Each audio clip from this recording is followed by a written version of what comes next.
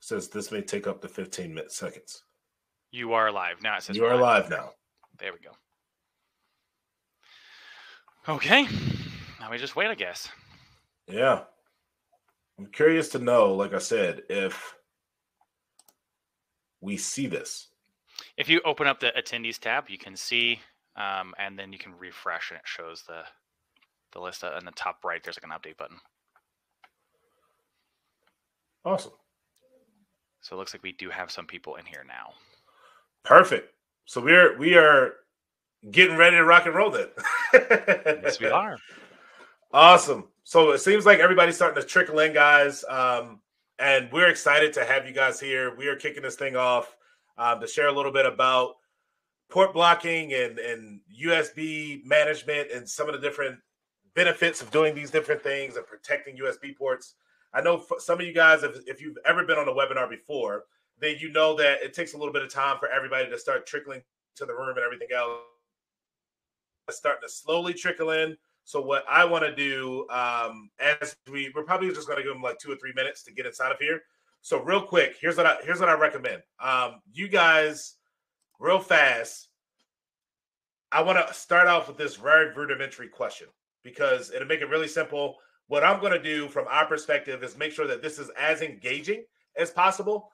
We don't want to be talking heads, me and Joe, just sitting here chatting with you the entire time.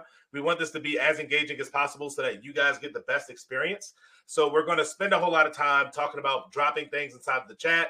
We got a couple poll questions inside of here for you guys to be able to answer. And obviously just providing some information and details in regards to what we do here at DataLocker. And again, looking at the security of protecting USB ports inside of your individual environments, okay? But with that being said, the very first question I want you guys to kind of engage in inside of this chat is, what is your favorite ice cream flavor? So if you can put that answer to that inside the chat as we're waiting for some other people to just flow into the room, because I don't want to get started before everybody is actually here. We got a solid amount of numbers of people that's wanting to be a part of this. So I'm going to go inside the chat. I'm going to see what we got going on here. Boom, boom, boom. We actually already got a question from John. John, yes, this actually is being recorded. So right off the top, we are recording this. You guys will get a recording inside of there. We got, oh, look at this. We got some mint chocolate chip people. Damien, the Moose Tracks, you are my man. There that is 100%. That is my go-to. Peanut butter cup. Okay. Chocolate. Butter pecan. Okay. Pecan. If you're a pecan or pecan person, I don't know. I'm a pecan person. Coffee. Vanilla.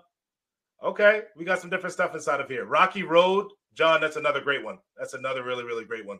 Great option. I don't know. I feel like Rocky Road, if you look at mine's is like the Moose Tracks, and then Rocky Road is like literally right here. Like it can on any given day be interchanged inside of there. Rocky Road's a good Nutty one. coconut. Awesome. This is good. This is good stuff. Oh, we got Indian ice cream inside of here. Okay, Bobby, switching it up a little bit. Salted caramel. That's pretty cool. Awesome. So we got different stuff inside of here, guys.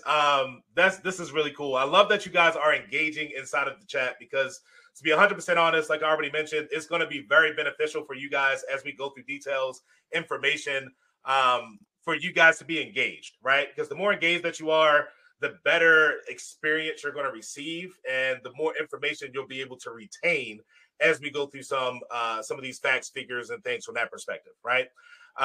But real quick, I'm gonna go ahead and get this thing rocking and rolling because it looks like we have a good amount of people that's already inside of here.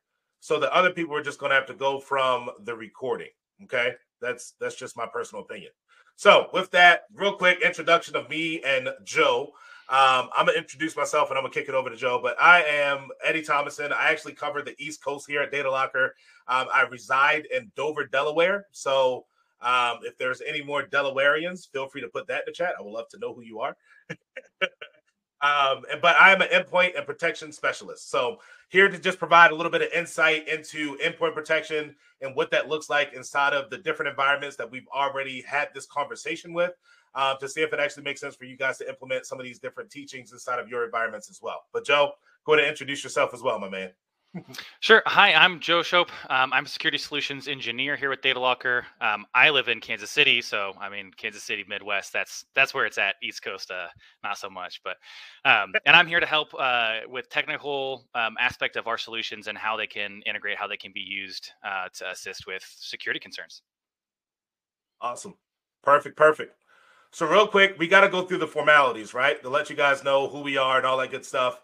At DataLocker, we're a global company. We operate in over we have over 400,000 endpoints secured over 40 countries.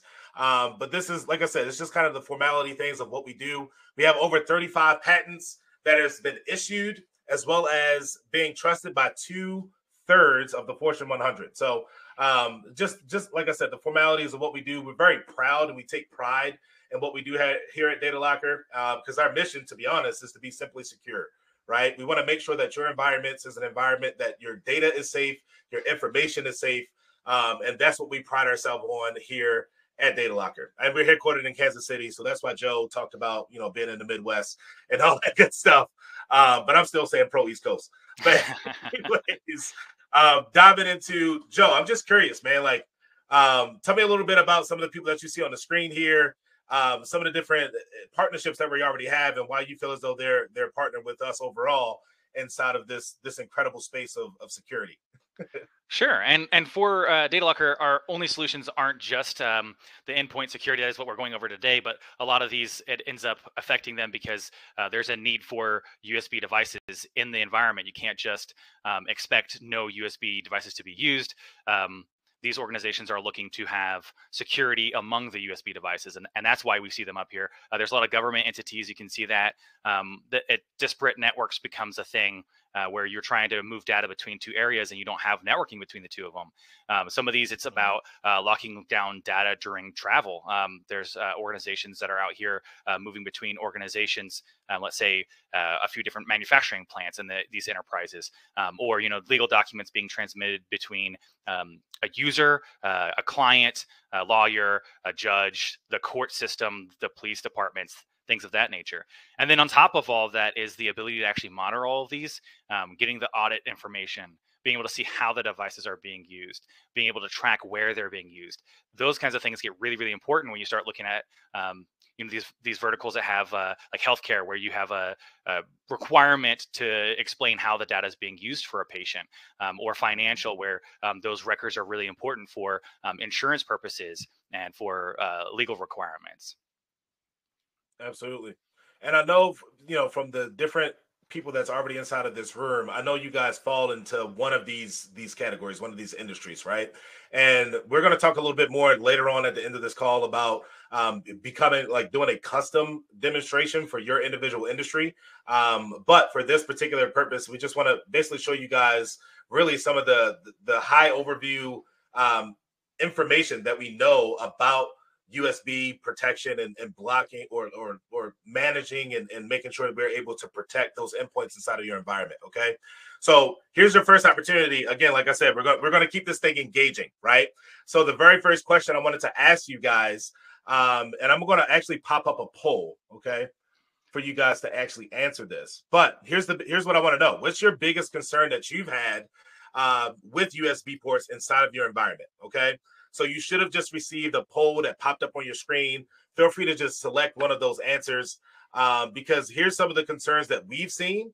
But also what we want to do is kind of, as we go through this webinar and kind of go through different details, statistics, things from that perspective, we want to kind of make this more applicable to what you guys want to know about, right? So instead of just going over everything in a broad view, if we could take some time to dive in deeper on these other pieces.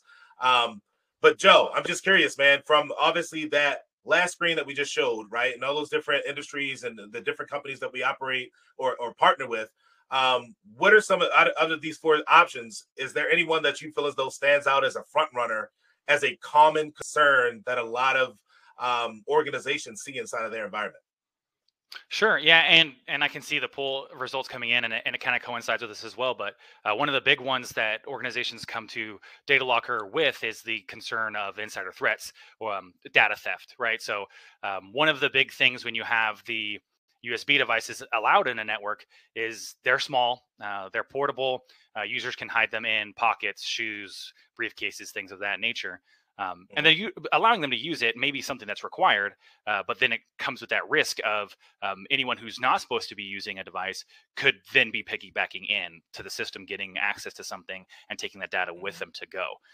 So that typically ends up being a really big one. And then obviously another one that kind of falls along with that is the accidental data loss, right? So end users that are potentially using it in the wrong way, or perhaps you have it available, like an organization may have USB devices available for the purpose of work cases, right? And then there's a user that isn't quite trained up on things. They're putting the data in the wrong spot. They're using the wrong devices, things of that nature.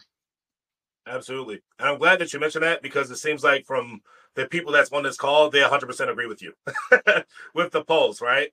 It's the internal threat, the data theft piece of it, but it's also, like you said, the next closest one is that accidental data loss, right?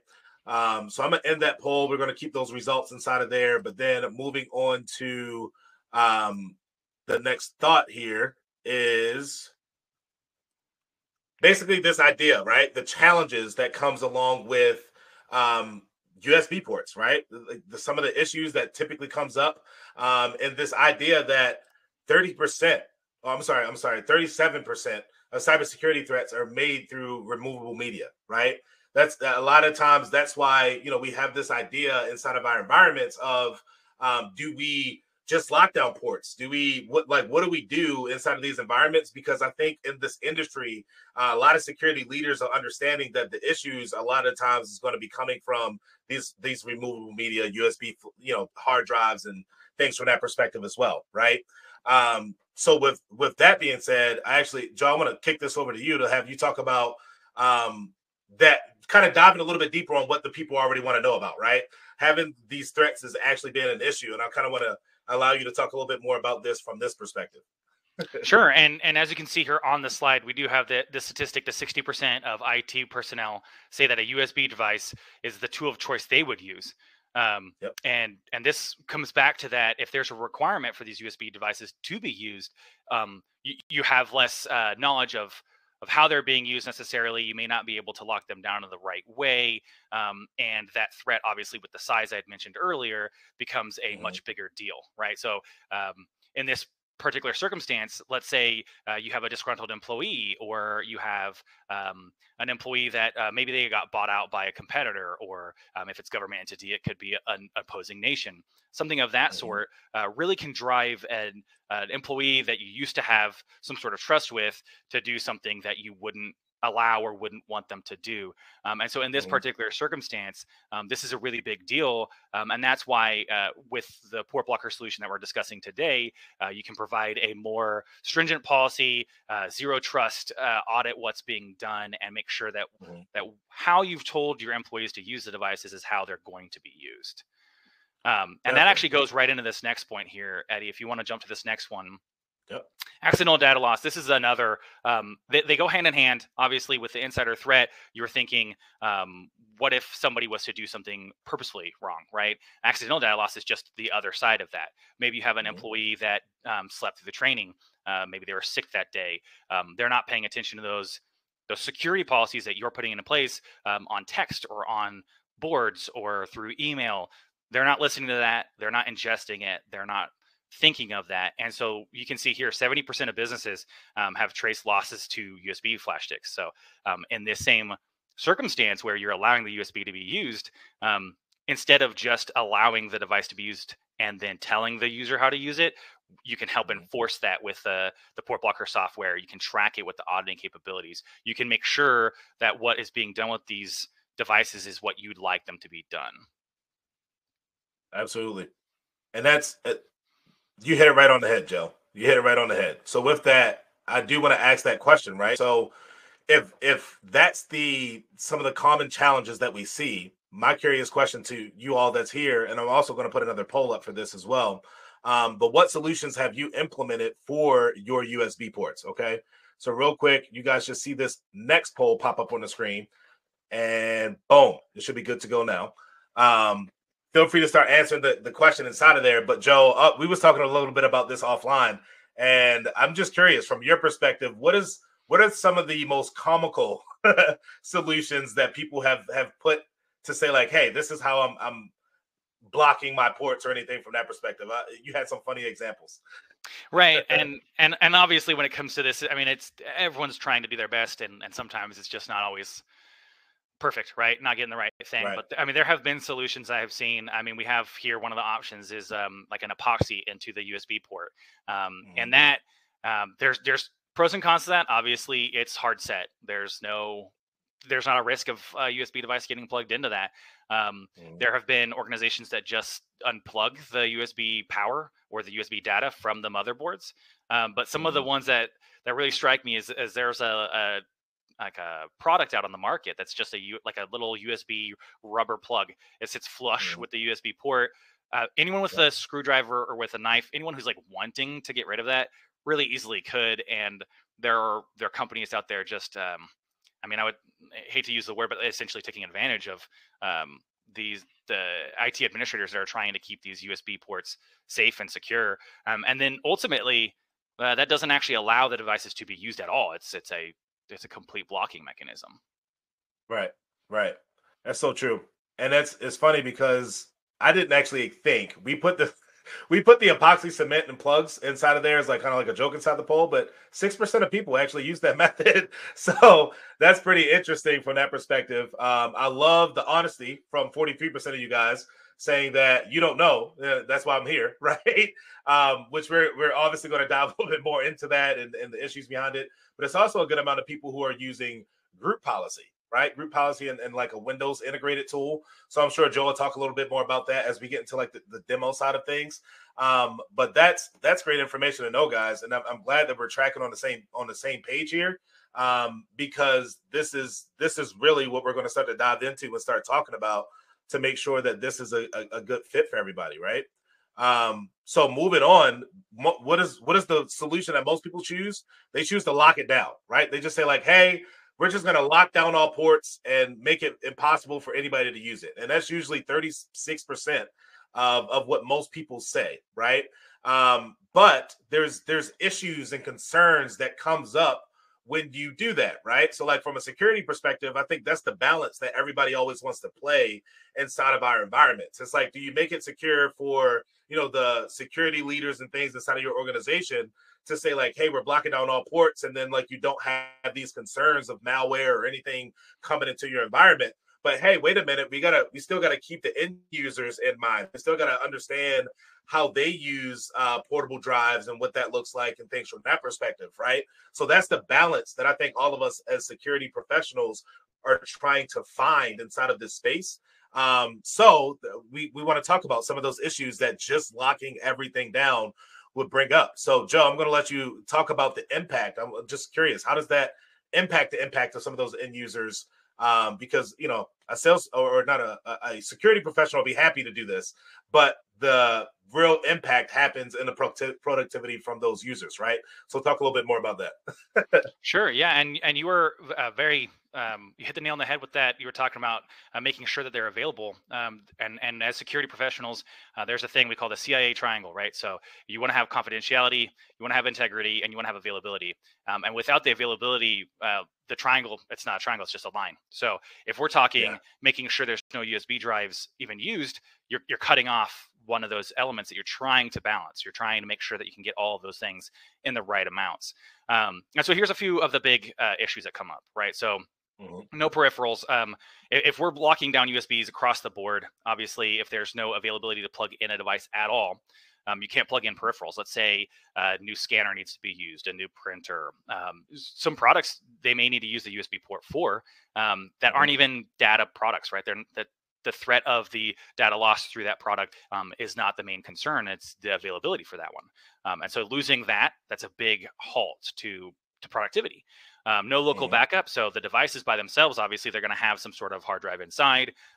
We do frequently see now, shared storage, cloud storage, that sort of thing. But without those, let's say in an air-gapped network or in an environment where you're on the go, connectivity may be problematic. Having Mm-hmm. the ability to back up data could be really important because your hard drive crashes, all of your the IPs that you have on there.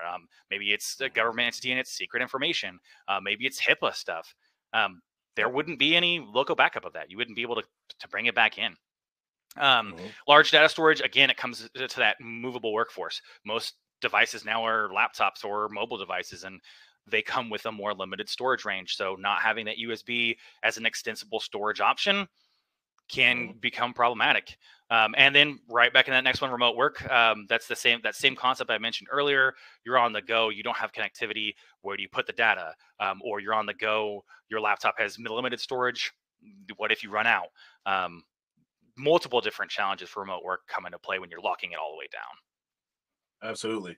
Absolutely. And then, and obviously inside of our environments as organizations, we want to keep productivity at its highest peak, right? At the highest possible level. So these are like Joe was just mentioning, these are some of the key ways of like locking down ports, what it actually does for productivity, right? And those are the things to keep in mind as you start to think about, okay, what is my solution to actually implementing or protecting my USB ports throughout my organization, right? But here's what I say. At the end of the day, it's easier said than done, right? Like at the end of the day, when we say like, hey, we're just going to lock it down, and we can. Typically, it's not a lot physical activity that has to happen in order to lock all ports down. However, here's the backlash you typically receive, right? If you guys have any help desk, actually put this in the chat. If you're a securities professional and you've had any issues with making any change at all inside of your organization as it pertains to security, and you got users that started to putting help desk tickets like out the yin-yang, it seemed like your workload went from a trickling of a few tickets to like, oh, now everybody is reaching out because they have this issue with what I just made as a company standard. Say yes inside the chat, right? So if you had to make, so let me clarify that. If you had to make a big change inside of your environment, you either block ports or something like that inside your environment, you made some significant security change. Let's say it's just either two-factor authentication, right? And now you get a whole lot of support tickets that come in from people that's just like, man, I don't want to do this, right? So put yes in the chat if you've experienced that in any way, shape, or form. So that's one side of it, right? Your team starts to get bogged down with a lot of issues that's happening because of a decision that was made to make it more secure.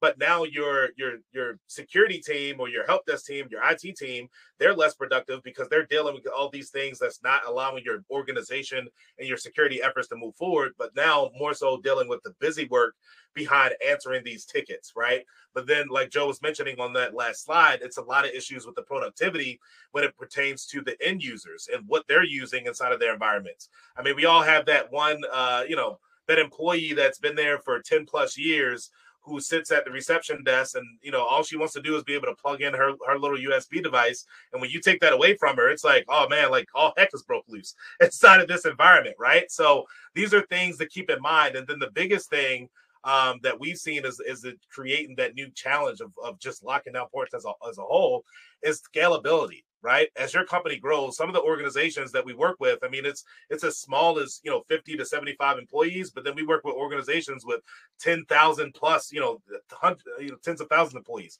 So we look at it from that perspective. The scalability of trying to block down all those different ports with now the caveat of remote workers and things from that perspective, it makes it a very challenging issue to try to resolve inside of your environment. And I'm looking at it and it looks like, yes, we have issues with two-factor authentication. Yes, two-factor and MDM. So that's good. It's good. First of all, keep the engagement going inside the chat, guys. I really do appreciate that. So with that being said, Joe, let's start talking about some of what we need to look for when it pertains to a port management tool, right? Because at this point, we shared a little bit about the challenges that is associated with protecting USB ports, right? Then we talked about like the most common thought, the most common phrase is like, hey, we're just going to lock it all down, right? So now when we talked about the issues of why that could cause some concerns, why that could be an issue. So now we want to kind of dovetail this into talking about what makes sense, right? Like what should we be looking for? What are some of the solutions that we should be asking for ourselves to actually say like, hey, this is a tool that will actually make an impact inside of my organization, right? So I'm going to actually I'm going to let you roll with this one because I know this is where you kind of geek out at. I mean, to be fair, whenever it comes to technology, I'm going to geek out about whatever it is, right? But yeah, so there are a few things, and we had talked about those pain points, those challenges when considering the port management, right? So obviously, we discussed the big problem of blocking everything, right? It cuts off Yep. availability. You're not even considering that as an option. So now we're looking at bringing that back in, and then what that looks like to an organization. One of Mhm. the big ones is the end user experience, right? So we already discussed here. You implement a new problem, a new solution, and you come up with new problems. You have users complaining about how easy it is to set up, or the different applications that it now doesn't work with, or XYZ, right? The big one when you come Mhm. down to the endpoint protection, you're doing a port blocking or port management software on your endpoint, is going to be the usability of that endpoint. Enterprises, all organizations, we're installing endpoint protection software for malware. We're installing endpoint protection software for data. We're doing applications for productivity. So things like, word processors, things of that nature. There's all sorts of different applications that we're expecting to run on these endpoints. And as you had mentioned earlier with the mobile workforce, these devices are Mhm. getting more slimmed down, less resources available on hand. So it starts becoming a balancing game of whether it can't even run what we're trying to make it do. Will that even be something that you can install to help provide management? Mhm. This first point here, beefy endpoint agents, right? If they're running and they're causing that computer to slow down, that user's not going to be happy. You're going to have a hard time pushing it. You're going to have a hard time helping your end users, and you're also just going to have any sort of other top up issues that are on top, like just repairing of the workstations will be cumbersome. Managing those workstations from a different level, paying attention to the asset, those start becoming more difficult for you as an administrator because that endpoint is going to be slow on your end as well. And then the USB port control is treated as a checklist item. That's one of those, if we're looking at just checking a box and it's not necessarily, we're not looking at how well it works, what it does, that starts being an issue with the end user, right? Maybe they're not able to use the device they need to use because the solution only covers a certain range. Things of that nature start becoming a problem. And that's one of the first pain points here. And Eddie, if you go to the next one here, Yep.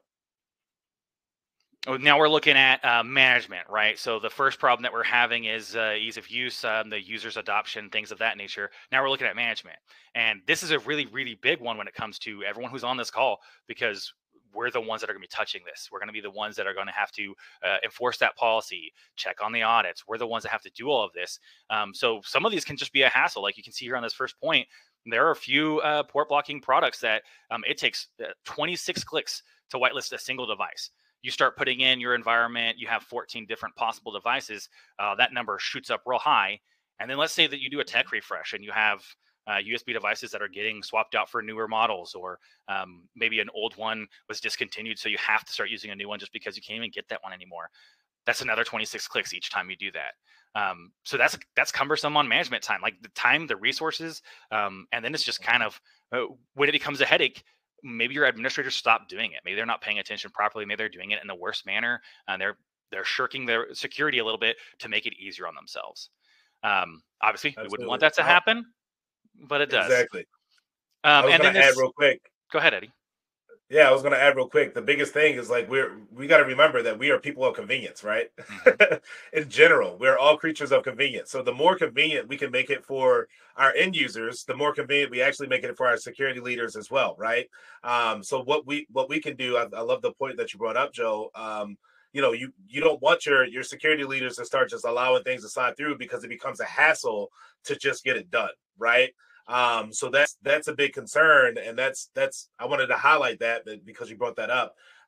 We want to make sure that we're able to create that convenience inside of our environments so that it's easy for security to be a standard, right? So go ahead, Joe. I'm sorry, Exactly. didn't mean to cut you Oh no, off. that's good. That's good points to add to that. Thanks, Eddie. Yeah. So the other one other thing here on the hassle is the limited number of devices that you can whitelist, and this is a main point mainly because in an environment where you're allowing the devices, knowing what devices are being used is very critical.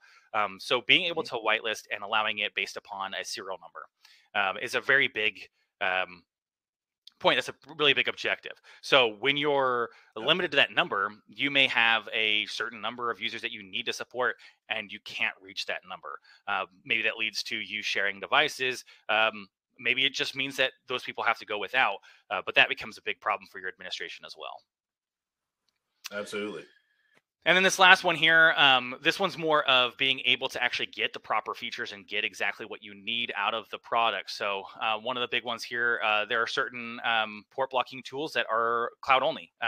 The cloud is great. The cloud provides a lot of availability. But as it's mentioned here in this point, air gap networks become one of the main points of USB use. So if you're trying to allow only certain devices in a network that can't reach the cloud, some of the products just can't help you, right?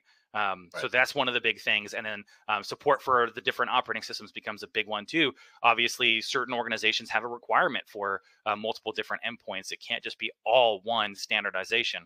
And if you have those onesie, twosies laptops that are out there that you're not protecting at all, that those become your risk points instead of the USBs. And so you're really not taking off the risk. You're just pushing it to a different corner of your environment. Absolutely. So basically, at the end of the day, I know there's a lot of features and a lot of tools that are out there that communicate like, hey, we can block ports, right? There's a lot. I mean, like you guys already talked about it. Some of you guys are using some of the Windows integrated tools, some of the different options that you guys are using for management already. So there's tools out there. But here's what we've learned here at DataLocker is a lot of those tools, the port blocking is like a add-on. It's not a premium feature, right? It's like a lot of times those tools allows you to have a premier section of maybe it's air gapping some type of specific data inside of your environment, and then they say, oh, by the way, we can block ports as well, right? Where compared to what we're about to get into is a solution that really that's the focus of the entire solution in itself, right? I'm giving it away here a little bit, but PortBlocker is obviously why we're all here to have this conversation. But that is the tool itself. It does that thing very, very well. And we've listened to the concerns that we've heard even throughout this call, right? Or throughout this webinar. It's a lot of issues that comes around to the ease of use and allowing it to be much more applicable inside of your environments and making it a simple thing to implement and use for your end users. So all those things come into play when it comes to our development team coming together and saying like, all right, well, what product, how can we solve this problem? This is an issue that we see come up all the time. How can we actually solve this problem? And I don't know if you guys are anything like me, but I'm a huge visual learner. Okay. So here's another opportunity to engage in the chat. If you're a visual person, put in the chat right now, like, yes, I am a visual guy or girl, and I wanna see this actually happening. Because the treat for you guys is we're gonna have Joe actually go through a bird's eye view of what PortBlocker looks like, the ease of use, the actually seeing it in action, right? Because honestly, sometimes I like to say like, hey man, I just need to see stuff before I can believe it, right? Like you're telling me all this stuff that sounds good, but give me the actual look of it. And then from there, we can get this rocking and rolling, right? So with that being said, Joe, if you want to go ahead and just start sharing your screen to get inside of that environment. Sure. And I just want to encourage you guys, if you do have questions as Joe is going through these things, put it inside of the Q&A section. So that way, at the end of this, we're actually going to go through and answer those questions specifically. But if you put it inside of the chat, a lot of times the question gets lost in there somewhere. So I asked you to put it inside of the Q&A section so that way we can make sure we answer that question. Also, there's going to be some cool promos and things that we're going to talk about once Joe is finished as well, if you want to see it specifically inside of your environment and your use case. Okay. So with that said, Joe, I'm going to turn this over to you so you can see what the heck is happening here.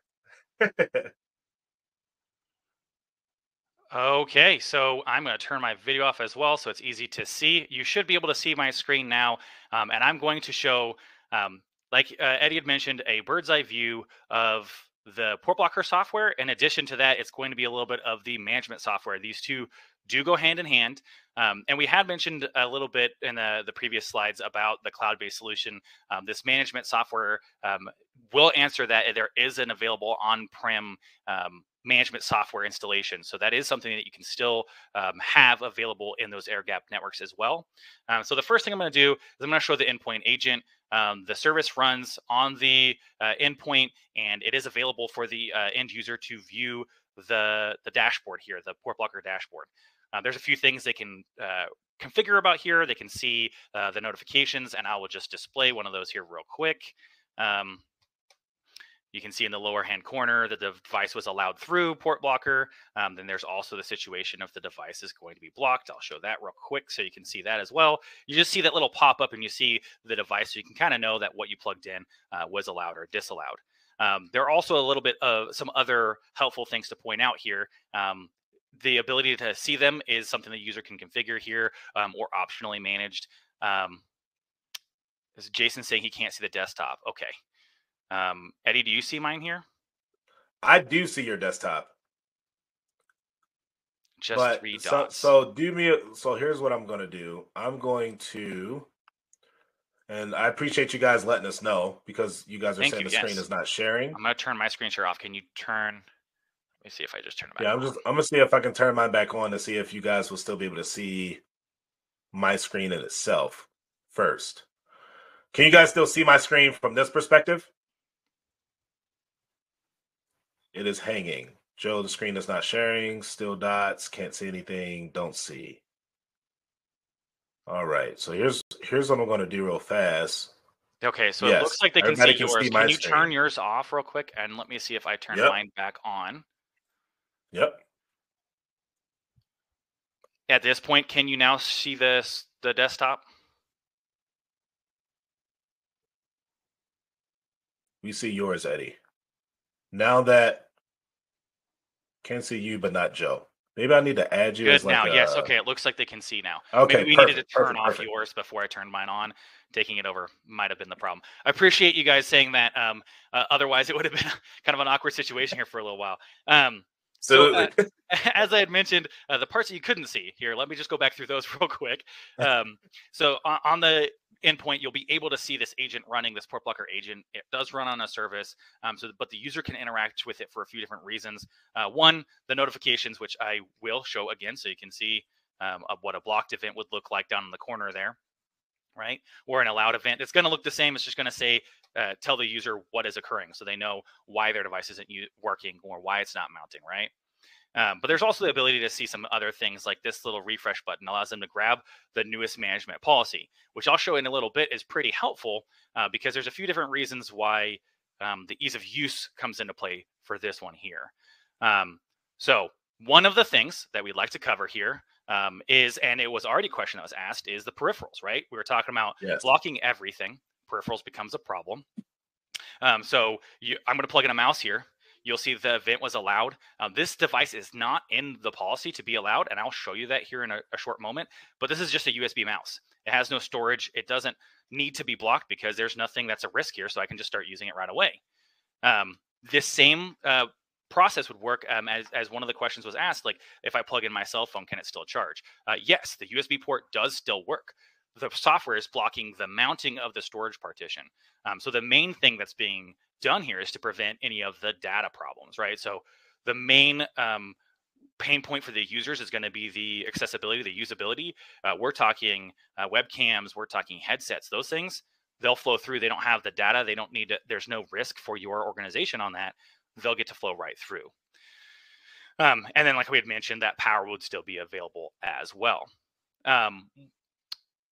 Here, I also want to go into management and kind of show you how that looks for the admin, right? So we have the endpoint installed with PortBlocker. The administrator is going to be seeing a wholly different thing, right? So they're going to be living in this world of what is this device using? Are they using the device appropriately? Are they plugging in things that we don't want them to plug in? And here in the audit logs, you're able to see everything I just did. You saw this USB optical mouse with the alert for the endpoint. You saw the Sentry One device. That was the one I plugged in that was allowed. And we saw here this Cruiser Glide here as a blocked event. It wasn't allowed through the PortBlocker software. Again, these devices were blocked by the data mounting.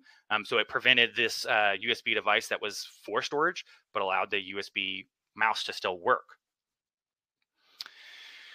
And then let's say that obviously you saw the user experience, you saw how you can see how they're being used in an environment that you're working in. You're going to have devices that you need to allow. You need to have devices that are going to be used, and you want to define those. So the PortBlocker policy is a really simplistic method of dealing with that. You can see here we have all of the devices that we manage as secure devices pre-configured in here. The only thing that's not available right out of the box is the serial number. That's something that you can add. That's something that you can put in here so it's per serial on PortBlocker. But let's say you have like a custom entry here. You see that I have no custom entries. So that mouse that we had mentioned earlier, it's not listed in here, but it was still allowed through. This other USB device was not listed at all. And you can see that this isn't one of the ones in here yet. So I can add this as one of the devices to be used. Now, this is one of those big ease of use ones, but on the administrator side of things. With other software, with other port blocking management solutions, you're looking at adding a new device and you're looking at this data. This is a very common interface to see and interact with. Some of the time, this is really easily available. You may already have a list with pre-existing ones, but let's say you have a brand new device. To get this information, you're plugging into the device to an endpoint. You're hopping into the Windows device management. You're looking for this information for the device so you can actually plug this into your port allowing software, port blocking software. And that becomes a little bit cumbersome on the administrator side. We had mentioned 26 clicks in some points. For the port blocking solution, I'll hop right back into that audit logs where we saw what was being, or how the endpoint was being used. And from this screen, we see this one device. We can just add this one to our list. All the information for the device was recorded when it was blocked, even the serial number. I'm just going to go ahead and put in here Joe device so that we know why this is one's being added. We'll click add. That device is now in our list. So as soon as we want to add that one and allow it to be used by an endpoint, we can just come in here and see it listed. By default, it will still be blocked because obviously this is for blocking rather than the usability, but you can change that to read only. You can change that to full access.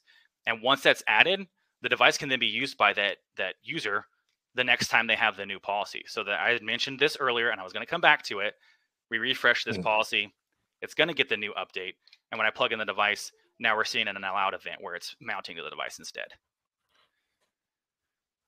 So you can really see how the usability of the endpoint, the usability for the user experience, and then the usability from the management side is all streamlined for ease of use. And in addition to that, the peripherals being allowed through where the risky devices, the storage devices are being blocked, makes it simple to adopt.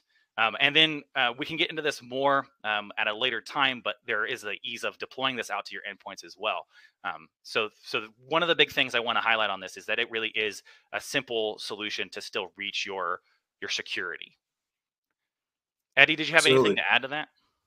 Yeah, the only thing I do want to ask, because I know this is a question that we get all the time in phone calls and meetings with different clients.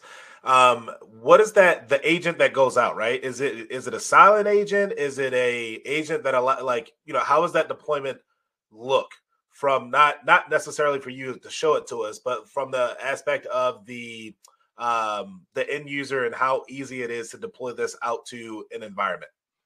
That's a good question, Eddie. Thank you. So yeah, the deployment can be done through scripts that allow you to customize how the policy is being applied. So you could have separate policies for different endpoints. You can deploy this out to different sections of your environment with those different policies in play because you may have some parts of the organization that need it in one way versus another.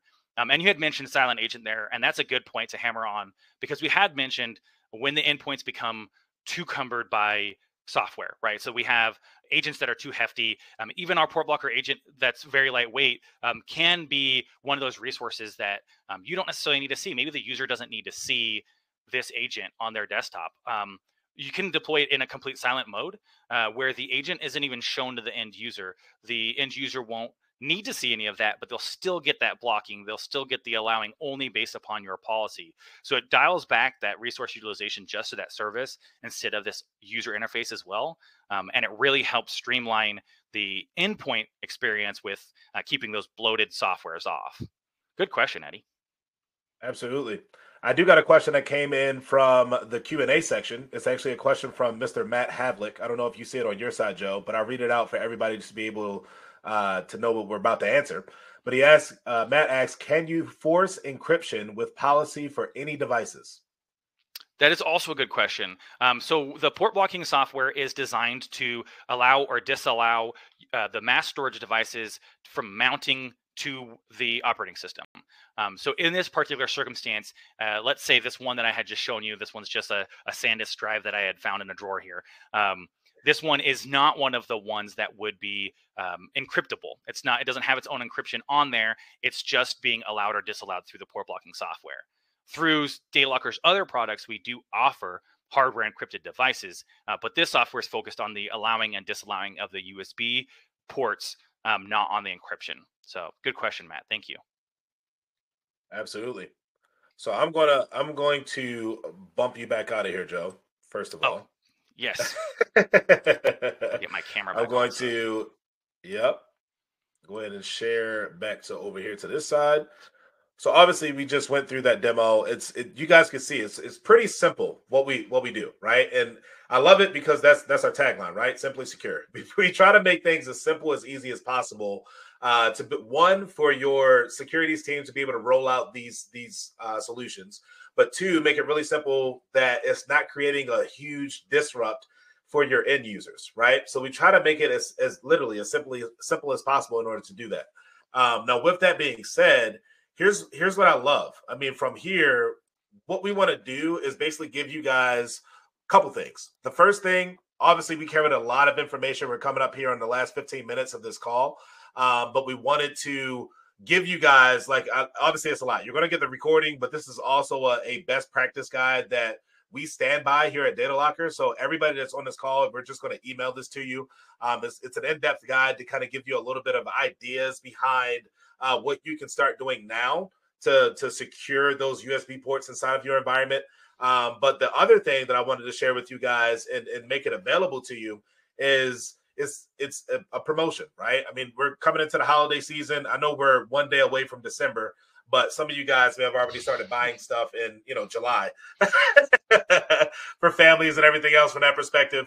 But here's the promotion that we want to basically extend to you guys that's here with us today is the opportunity to get 20 free PortBlocker licenses to test inside of your environments for the next 30 days and up to 2 hours of professional service for us to basically set that up, right? We're going to help you set that up inside of your environment so you can see exactly what's happening inside of there. I know we didn't mention this, and we can talk a little bit more about this in a different setting if it's of interest to you. However, the process of using PortBlocker is just an ability to log, right, and see what type of activity is happening inside of your environment, not necessarily using it to just block everything immediately. So what we've seen in some cases is people implement PortBlocker as an opportunity to just have a view, right, an actual insight into their environment of how are people using USBs in my environment. And then from there, you can start to create specific policies and strategies within Safe Console that's going to allow you to make the best policy that fits the users of your organization, right? So we didn't have time to go through that with the demo that Joe just shared because that's a lot to get into. And I just realized my video was not on. So with that being said, the way that you can take advantage of this, I'm actually going to pop up where are we at? Inside of these offers thing here. I'm going to go ahead and publish it because here's what we learned. I mean, in today's world, like I said, now that you guys have seen the ease of use, you've seen how simple it is to deploy and or use PortBlocker inside of your environment.